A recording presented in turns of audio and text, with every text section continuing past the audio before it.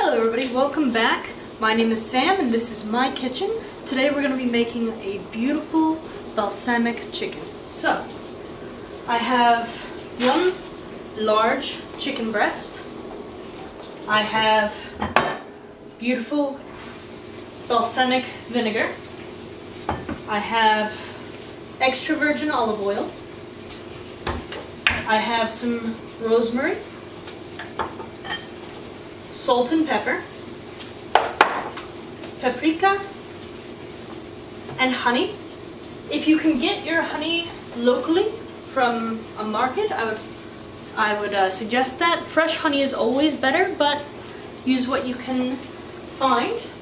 I have a rolling pin. You don't need one of these. If you have a large glass bottle or something heavy that's round that you can just drag across it, it's gonna flatten out our chicken. So what I've done is I've put my chicken down on a cutting board and I've saran wrapped it so my pin is going to stay nice and clean. This is wooden. Wood tends to be very porous. We don't want any bacteria from the chicken getting into our rolling pin. So I've completely covered the chicken with saran wrap and I'm just going to gently roll across the chicken. What I'm trying to do is I'm trying to distribute it so that some areas of the chicken are not thicker than others. What that's going to do is it's just going to even it out so it cooks evenly across the whole chicken. It's going to make it tender everywhere. It's not going to have some areas that are overcooked and some areas that are undercooked. We don't want any raw sections in the chicken. So we're just evening it out. What I'm doing is I'm just rolling back and forth across it just to flatten it out so it's all the same depth, the same thickness. There we go. You don't have to completely flatten it out, we just want it somewhat symmetrical. Be careful as you're pressing not to press too hard, because what you don't want to do is have that pin catch the top layer of the skin on the chicken and drag it. It's going to tear up pieces of flesh with it. You just want to graze over it, don't fight it too much. It shouldn't be too difficult. You don't want it, if it starts to feel difficult, you're probably applying too much pressure. There we go. It's nicely evening out. I'm just going to roll it over a few more times. There we go. Just making sure we have the same thickness everywhere across that chicken. Beautiful. So what you saw before versus what you see now, that beautiful flat, wide chicken breast. I might actually need a bit of a wider pan than I anticipated because that was a very, very large chicken breast. So for this recipe I'm going to be showing you the single size portion, so this will feed one person. You can double the recipe from what I show you to make it for 2 people or triple it for 3 people, but I'll show you the single portion size for this dish for our balsamic chicken. There we go. Just going to flatten it out a little bit more on this side. Beautiful, nice, flattened out chicken breast, very even all the way across. And I haven't torn it up, so we haven't lost any of the meat, we haven't shredded it. All we've done is flatten it out. We've given the chicken a nice massage. There we go. I'll show you again now that the plastic's off. Just throw that plastic away when you're done with it. Don't try to save it because it has touched the chicken. We don't want to contaminate anything. There we go. I'm going to return my rolling pin to where it goes. There we go. Didn't anticipate that being so difficult. Anyway, so that rolling pin didn't touch the chicken, it only touched the plastic, so that doesn't need to be cleaned, but the cutting board will, and you'll need to throw away that plastic wrap because it touched the chicken. Now we're going to very heartily season our chicken. I'm using the pepper first. I'm pouring it into my hand, nice middle of the palm portion. Spread it across. Maybe 2 of those actually, because we have a very wide chicken breast. We're going to take our salt, same thing, middle of the palm. That might be a little bit much. I'll test it out, see how much it covers. You're going to sprinkle it across. I always say pour into your hand. Don't pour from the bottle onto the actual meat. Just if it comes out too quickly, you can't retract spice. You can't retract your seasoning. So we always want to make sure we don't do too much. I had extra, so I'm going to pour it back in. I have paprika. Same thing, into the palm. Be a little bit hearty with the paprika because it really adds a beautiful spice to our dish. I'm gonna sprinkle it across. There we go. Excellent. I'm gonna add a little bit of rosemary, but not too much because we're gonna be adding more later. Right over the top of it. And then what we're gonna do is we're gonna take our chicken breast, flip it over, pat it down. I'm gonna wash my hands.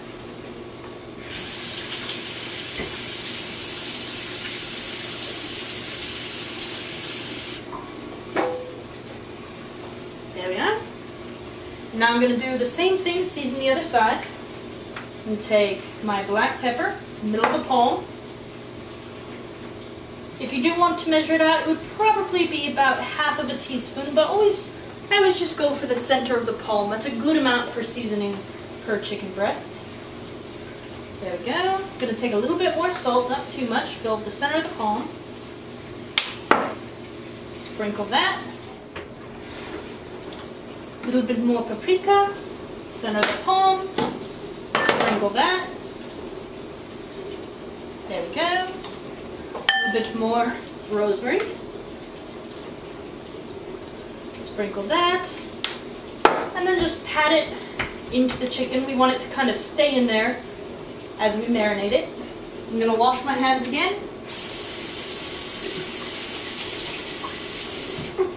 Anytime, let me stop that so we can hear ourselves think. Anytime you're going to handle chicken, make sure you wash your hands before and after. I did wash my hands before, but always wash them afterwards so you don't contaminate anything in the kitchen. We don't want anyone getting sick from our cooking. There we go. So I have a nice deep bowl here. We're going to put our chicken breast into the bowl. So, for our balsamic vinegar, let me get rid of my cutting board. I have a measuring cup. This is 1/3 of a cup, 1/3. I'm going to fill with my balsamic vinegar.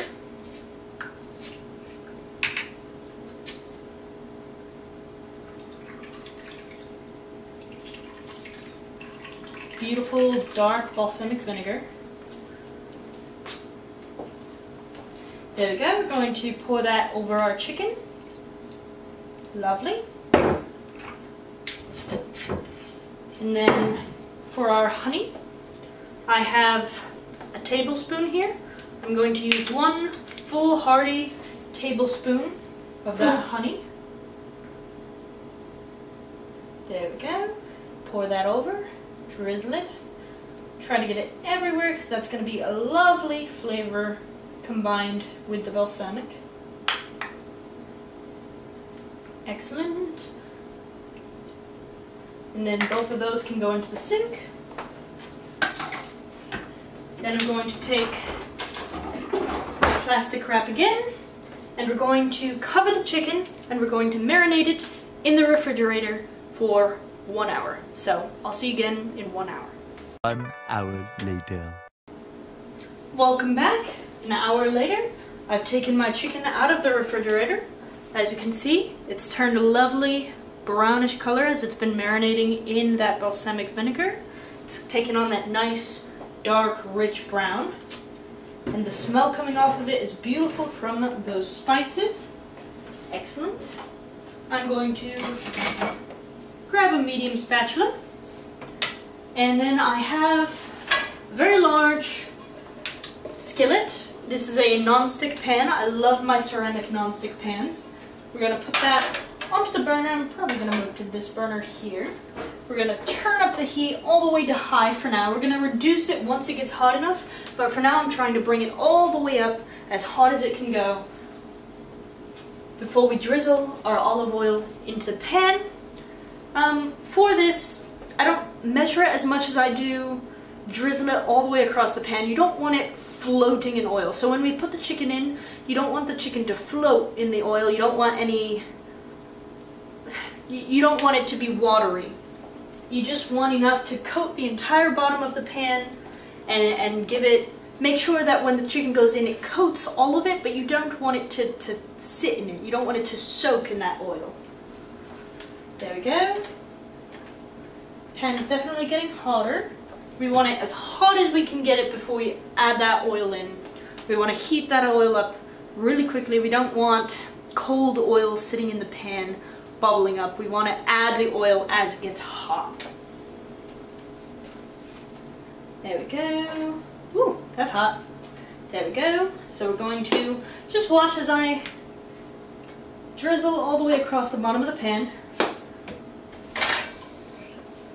So I'm going to wave it around a bit, just tilt it from side to side to side, coat all the bottom of the pan till we have that nice watery consistency at the bottom, but it's not so deep that the oil is going to sit and soak into the chicken. I'm going to add a little bit more just to make sure our chicken does not stick. And then our chicken is ready. It's got that lovely brown. Make sure it's been marinating in the refrigerator. Don't leave it out to marinate. There we go. And make sure it's covered while it's in the refrigerator, because otherwise you're going to take the chicken out and it's going to taste like whatever your refrigerator tastes like, which is usually not good. So make sure to cover it so it keeps that lovely balsamic taste. There we go. Our oil is nice and hot. It's nice watery consistency.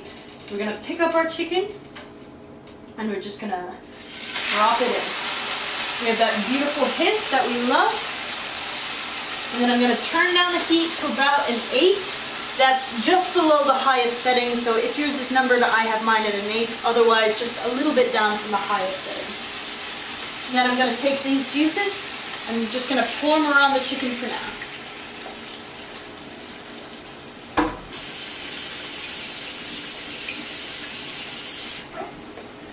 There we go. Awesome. And then just tilt it back and forth so that liquid gets everywhere. The oil kind of conjoins with our balsamic vinegar. It's not going to completely blend in this pan, but mix it as much as you can. And then just let that chicken sit. We're only going to flip our chicken once. Alrighty, so our chicken is almost ready to turn.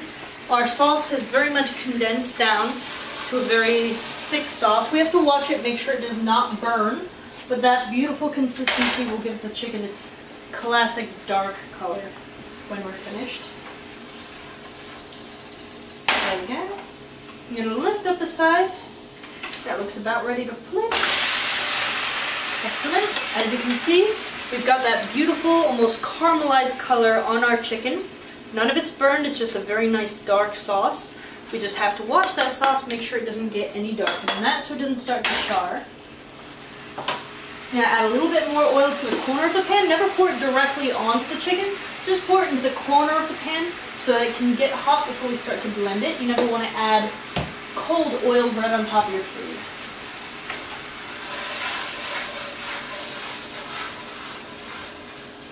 It's beautiful. There we go. So I'm going to take a little bit more paprika, just judging by the color and the smell of it. I'm going to add a little bit onto the top, not a lot. There we go. I'm going to dip my pinky in. I'm just going to taste that sauce, see how it tastes, see what it needs. It's a beautiful sauce. It does need more salt and pepper. Those are our base spices. Those are needed in every single dish we're going to cook.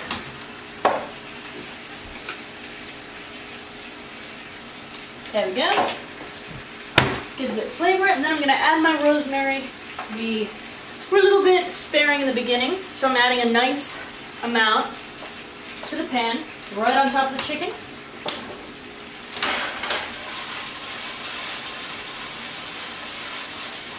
Beautiful. I'm going to flip it over just to mix up those spices. Perfect.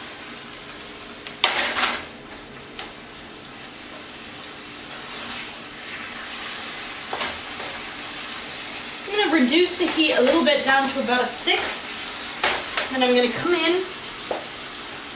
Usually don't do this, but I don't want my pan to dry out, so I'm going to add a tiny bit more balsamic vinegar to the corner of the pan. There we go.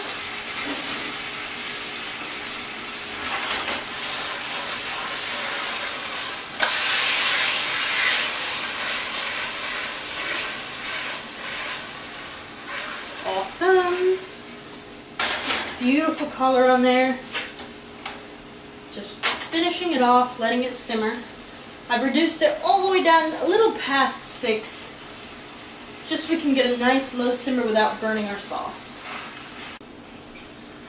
Excellent. Got a nice consistency with the sauce. Our chicken is still tender, but cooked through. So now all I'm going to do, I shut off the heat on my pan. I'm going to grab my plate. Beautiful. This goes lovely with some fresh broccoli or some rice on a bed of nice mashed potatoes or mashed cauliflower. It's a beautiful chicken. It's got a beautiful color on it. The consistency is amazing. The smell is amazing, and that sauce is just thick enough to give it a nice sweet but tangy kind of savory taste to it. It's incredible. So definitely try this out for yourself. It's really easy to make, and especially if you're home alone for the evening, it's a nice easy dish to make by yourself. Nice single serving, no wasted ingredients, no fuss. So I hope you guys enjoy it. Thank you guys so much for watching, and I will see you guys in the next video. Bye bye!